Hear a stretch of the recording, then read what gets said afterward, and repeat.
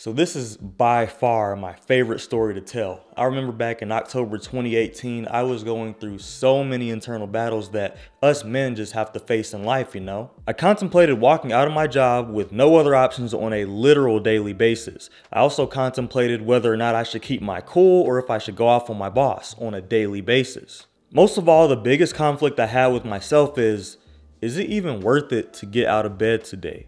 Is it even worth it to get out of my car and walk into this building where no one appreciates me? Every waking hour of every day, those thoughts were crossing my mind to the point that they were the only things that I ever thought about. Man, I used to dream and fantasize about walking out of that building and living life on my own terms. But right when I thought it couldn't get any worse, bro, like when I thought things could not get any worse, that was when the unthinkable happened and I actually had to act on my thoughts that I had every single day. What's up, man? My name is Reggie Bryant and this channel is all about personal finance and personal growth so that you can better yourself every single day and live life on your own terms. On this channel, I talk about saving money, increasing your income, getting out of debt, and various personal growth topics, and I relate these back to my own experiences so that you can get motivated. Let's get into the video. So just a little bit of background for you. 2 years ago, I worked a very high paying job. I was 22 going on 23 and I was pulling in just over $80,000 a year. And look, I know that sounds like a really good thing, but I hated my life there, bro. Just to keep it brief, I had to work every day for 12 hours a day minimum without any day off in sight for months at a time. I got a good 3 to 4 hours of sleep per day. On a good day, I might have gotten 5. And I was in a leadership position where I was disrespected daily by my direct reports, my peers, and my bosses, and I'm not quite sure which of those three are the worst to get disrespected by. Anyways, bro, I was overworked and underappreciated. I was burnt completely out, and I still used every ounce of energy I had and every muscle in my body and every focal point that I had. I put everything into that job just to make those who didn't even appreciate me happy, just to not get fired, because that place was cutthroat, bro. And I dealt with all of this for a prolonged amount of time, all because I didn't know my worth. That's pretty much all you need to know. But if you want some more background on how much I hated my life on my first high-paying job, go watch that video right after this. I'll link it up here and in the description. So you're probably wondering if everything that I just talked about was the unthinkable that I mentioned earlier. No. Actually, what I just mentioned just now was that was just the norm. That was just the day-to-day flow of things. The unthinkable happened when I had to train a new manager in my department. And the reason that was the unthinkable is for a different reason than you may think. No pun intended. So here's a little bit about me. I'm extremely passionate about teaching, coaching, and mentoring people. And the way that I am, I wanted to set this guy up for success because my mindset is when I'm training somebody, whether it's in or outside of work, I want them to be more prepared than I was, and I want them to ultimately become better than me. Good intentions, right? So tell me why any and everything that could have possibly went wrong during his training went wrong. Man, there were floods, hurricanes, fire watches, power outages. We both got cussed out by the department manager at the same time. Twice. And the guy I was training had to work by my side every single day. Just like I was working every single day, he had to work every single day. Actually, that's not completely true. He had to work by my side 6 out of 7 days per week. I had to work 7 days a week. So yeah, if your first month of work looked like that, would you want to stay there? Because I know I wouldn't. Well, fortunately, the guy that I was training was a very headstrong guy and he didn't let the day-to-day, back-to-back catastrophic events faze him. That's until they started putting grunt work on him. By the way, for the sake of the rest of this video, we're going to give this guy a name because I don't want you to get confused, bro. So we're going to call him Cliff. His name is not actually Cliff. Just saying. So Cliff and I had a very important job and we'd be working on super important projects together, right? Then boom, you hear this. Cliff, do you copy? While we were there, we had to wear these little radios and that was how we communicated with our bosses and with the command center. But yeah. Cliff! Do you copy? Yeah, I copy. What's going on? Yeah, so we need you to come down to the basement and move all the waste by yourself with no help in the overwhelming heat. Then we need you to come back upstairs and move all these carts and rearrange them for us. Bro, those carts were like 70 pounds on average, and Cliff was like 58 years old with a torn ACL. Yeah, then I need you to help us physically remove all this stuck rubber from metal. Bro, do you know how many pounds of force it takes to remove stuck rubber from metal when it's been just sitting there for months? And I also want you to notice a key word that my boss said. Can you help us? I want to make myself very clear when I say this. There was no us. The only help that Cliff had was me. And I had 1,000,001 other things to do within our actual job description. So even I was unavailable. I would feel so bad that I found myself sneaking away from whatever I was doing to help Cliff lift that heavy behind rubber. Facts. But what really did it for Cliff was when he asked my boss a very legitimate question. There was a product that got mislabeled and all he wanted to know was where to put it. He was met with, well, what does it say, huh? What does it say? All right, then, that's what it says. That's where you put it. Which, just shows their blatant lack of attention, because if something is mislabeled and you put it in the correct spot, then it's not freaking in the correct spot. You know what I mean? Well, that right there is what took Mr. Cliff over the edge. He looked at me and said these exact words. Reggie, it's been very nice working with you. Thank you for everything. I'm out. And you see, that disrespect that Cliff had just experienced, that was like an everyday thing to me. And that was like on the light side of disrespect. So it really wasn't a big deal to me. So I honestly just thought that Cliff was joking. Man, tell me why Cliff proceeded to pack his bags, clean all his cabinets out, all the file cabinets, all the snacks, everything he had, put his book bag on and started walking out the door. Something I had been dreaming of doing. Man, I don't think I've ever sprinted that fast in my life, and I still just barely caught up to him. He might have had a torn ACL, but your boy Cliff was moving. Your boy Cliff was getting it. He was in a mission to get up out of there. Real talk. But when I caught up to him, I was able to talk him into staying. And it was at that moment that I knew that I would be working every day indefinitely. Because my thoughts were, okay, well, yeah, I talked him out of it this time, but what about next time? This guy is older. He just retired from his last job. He's just doing this job for the benefits, and he has full control over the situation. So whenever he's done, he's going to be done, whether or not I try to influence him to stay or not. That was October 2018. So now we're going to fast forward to November 2018. I'll never forget about this because this was right before Creed 2 came out, and it was one of the few things in life that I was looking forward to because, I hated my life, I just remember watching all the movie trailers and comparing my life to Adonis Creed's because the whole movie was centered around the biggest fight of his life. And at the time, I was going through the biggest fight of my life. And those two stories parallel because it was more than just me fighting a job that I hated. It was me fighting against myself on a daily basis. Just like in the movie, Creed's biggest fight wasn't Ivan Drago's son, but the fight against himself. That movie came out Thanksgiving 2018. Thanksgiving is also a holiday where most people spend time with their families, stuff their faces, watch football, play video games, and fall asleep. Or at least that's what my family does. But obviously, if I'm working every single day, it kind of makes it impossible for me to get that day off unless I request the day off. Theoretically speaking, of course. Well, when I asked for that day off, the response I got was, well, all right, well, we'll see if we can get you some coverage for that day. See if we can get a manager in here to work for you that day. I was like,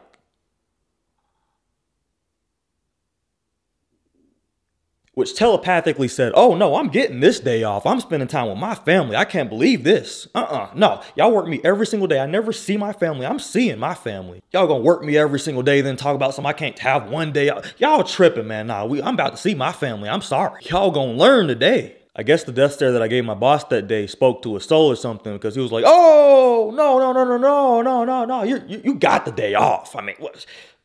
Wait a minute, you got the day off, bro. Don't worry about that. I'm just saying we're covering you for that day. That's all I'm saying.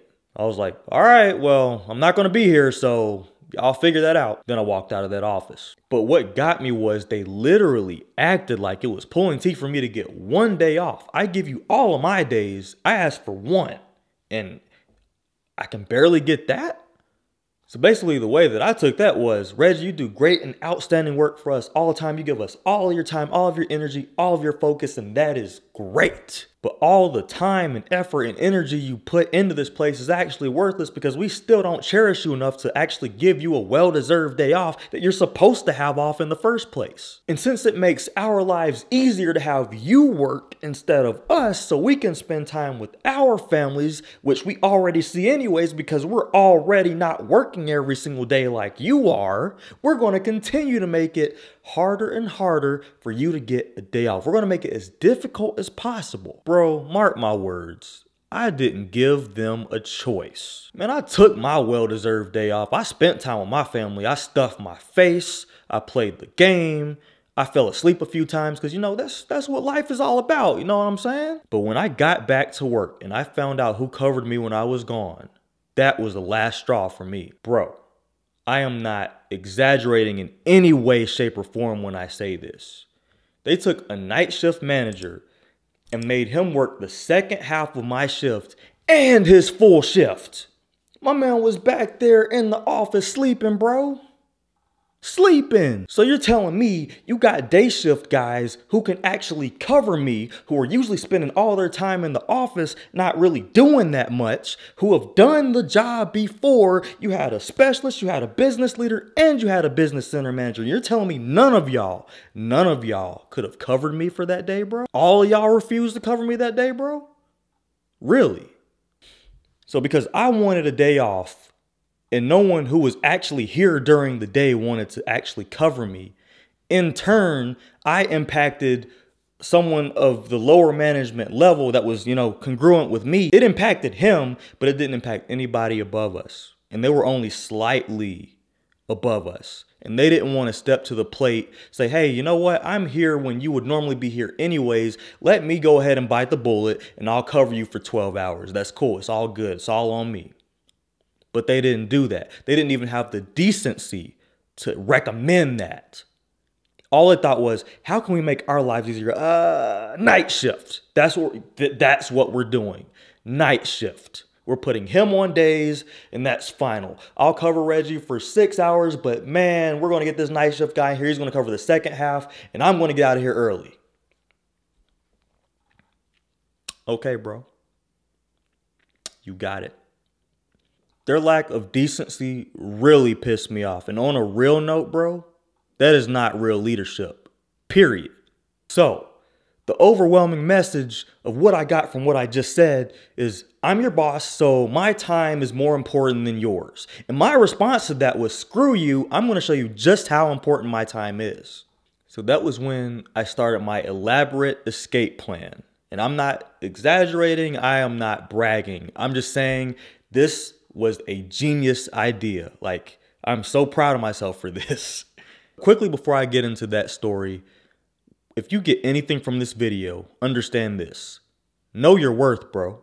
So one day after work, man, one of my friends called me up and he was telling me about how he moved to a different state and how he just got hired on this gigantic, huge, amazing, futuristic facility and they're paying so much more than what they're paying at my job and blah, blah, blah.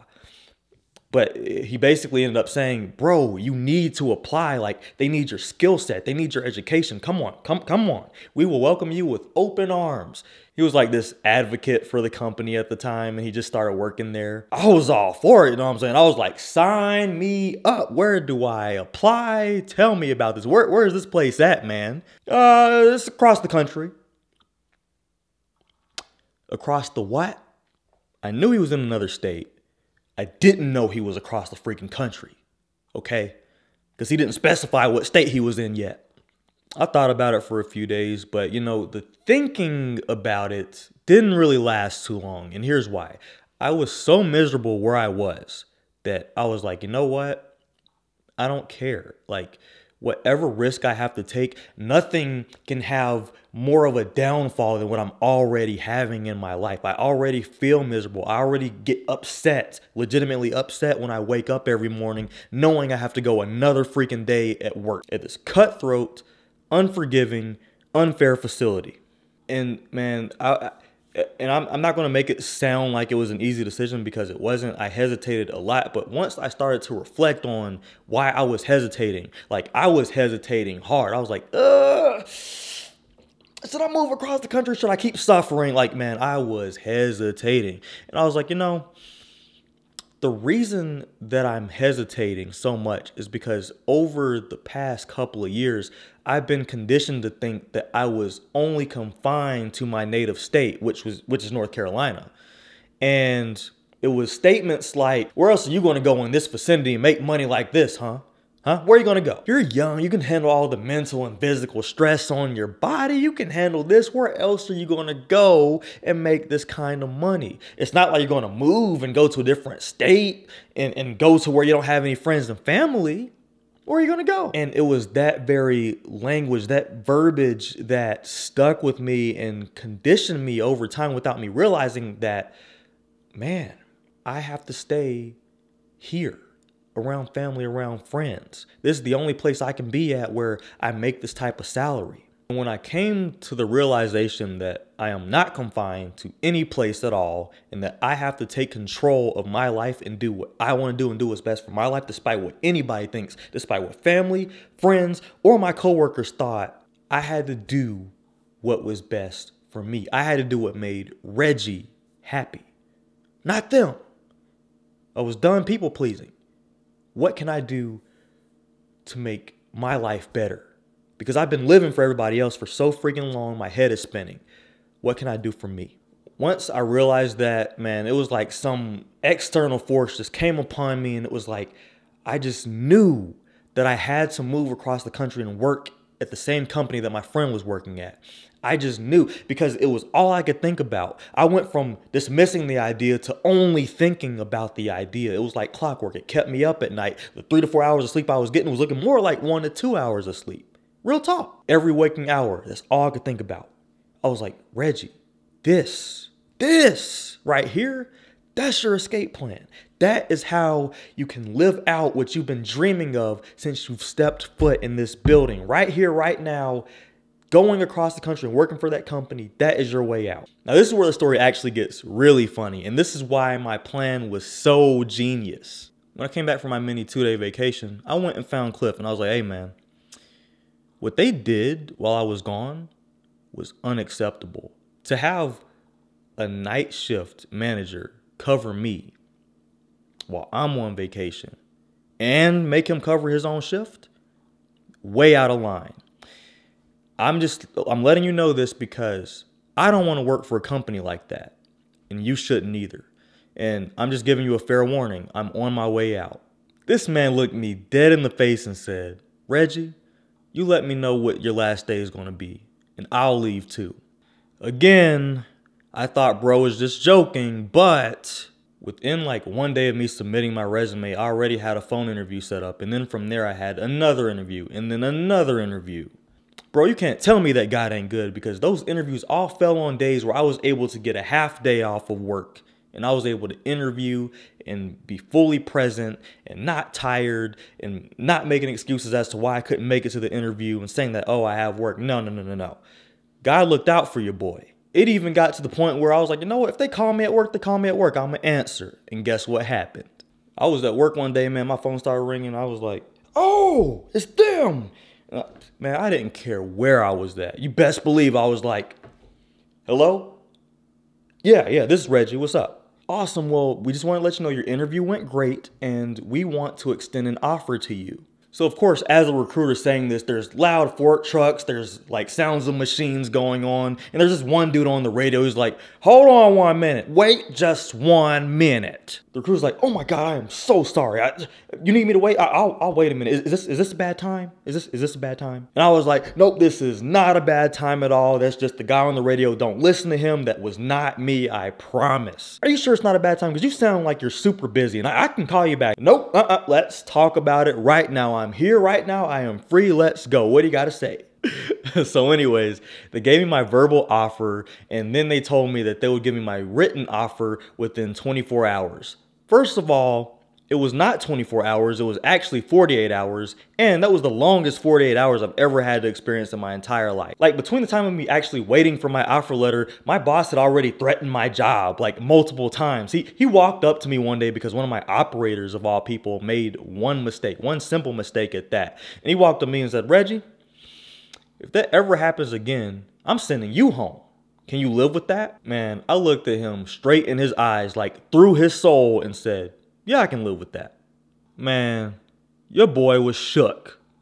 He didn't know what to say. Then came the next day, which I will forever call game day. So a couple of days before game day, I called up Cliff and I told him what my exact plan was to leave and when I was expecting to get an offer letter, all of that good stuff. And I gave him the date that I genuinely thought that I was going to be leaving, which happened to be game day. Except your boy miscalculated.